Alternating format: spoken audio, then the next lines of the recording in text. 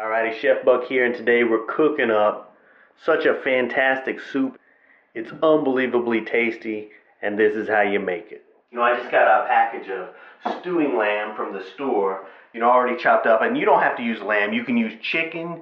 You know how they got those packages of stew beef? So use chicken or beef if you like, but I'm using lamb, and I'm also going to add some fish later. But the very first thing we're going to do is we're going to season up our meat. So I got a little bit of seasoning here. I got some paprika, and I got some cumin, I got a little bit of turmeric. Throw all that in there. I'm going to season up the meat with some salt, which is a lot of salt, and I'll probably add a little bit of salt later, because we're going to have some tomato in this dish too. So it's going to need quite a little bit of seasoning. But we'll go ahead and get this meat seasoned up and put it off to the side. And then while this is sitting in its seasoning, we'll go ahead and chop up the onions and garlic. And we're just going to put a little bit of sweet potato in this dish as well. So we got our pot heated up on medium-high heat. And I'm going to go ahead and throw our seasoned lamb in here. And I don't have any oil or anything in here. Let these flavors seal up a little bit. Try to brown it up on all sides. Now we got it seared a little bit on each side. I'm going to go ahead and throw this back into the skillet here. And I'm going to go ahead and put a little bit of oil in here so we can saute up our onions and garlic.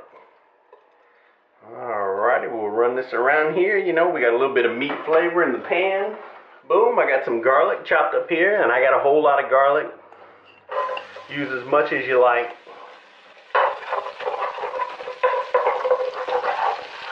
Alrighty, I got a couple of onions chopped up here. Lots and lots of onions. Onions. Can't have too many onions in a stew. I'm going to go ahead and throw in a little bit of hot pepper. These are just some green peppers, green Thai chilies. But you can use jalapeno, you can use whatever kind of heat you want, or no heat at all. So we'll stir these around, let it saute up for a few minutes. Alright, I'm going to go ahead and toss a little bit more turmeric in there. And I'm going to put a little bit more salt too.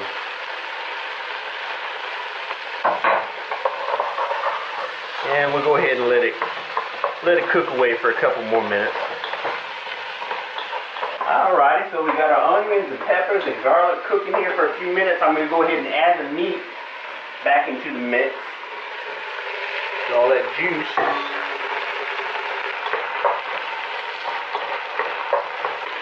I got a can of crushed tomato. I'm going to go ahead and toss that in here.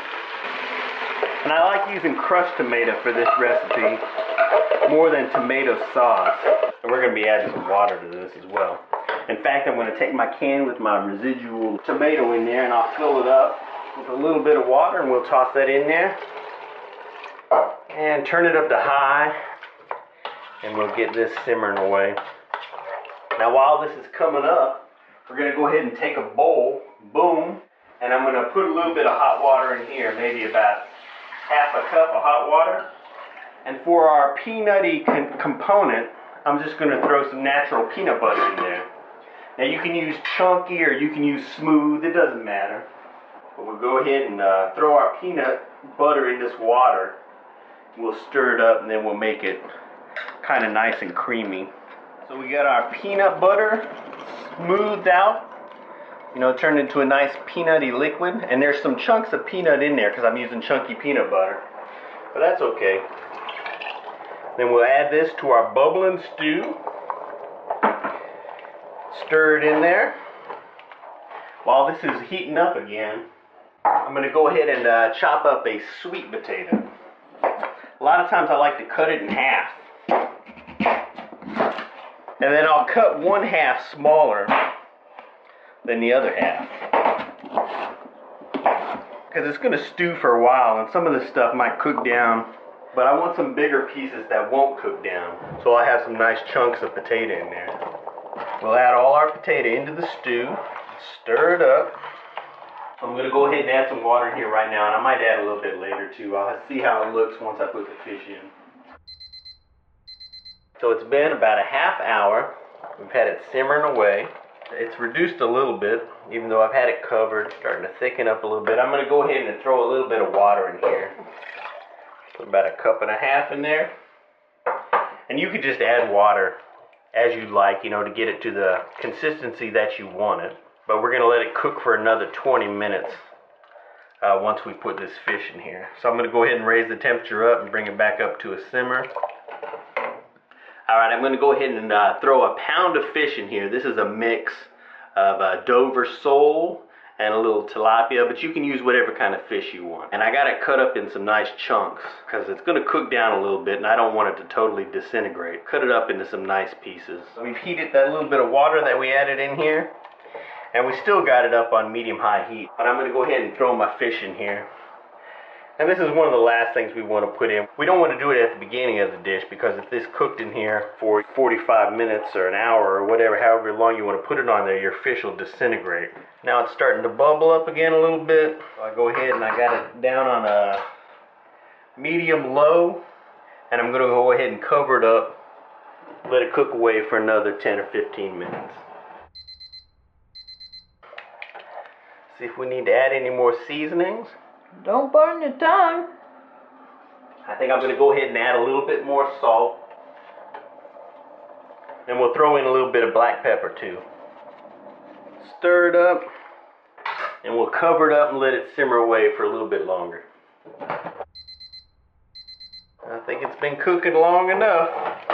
You see it's still got some nice big chunks of fish and meat in there and potato, but that potato should be cooked well through now. But it hasn't cooked long enough that my fish has started falling all apart. I'm going to go ahead and turn this heat off, and then I'm going to go ahead and finish the dish by throwing some chopped up parsley in there. Because it looks too sad and brown by itself, so having that little bit of green in there, it's going to make it look a whole heck of a lot more appetizing.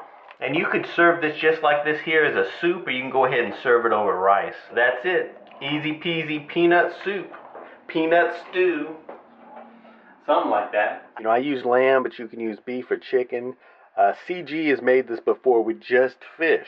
You know, I bet you it'd work as a vegetarian soup too, maybe with just cauliflower. But if you want to print this recipe, go to myfoodchannel.com. You can print all our recipes there. Subscribe to this channel.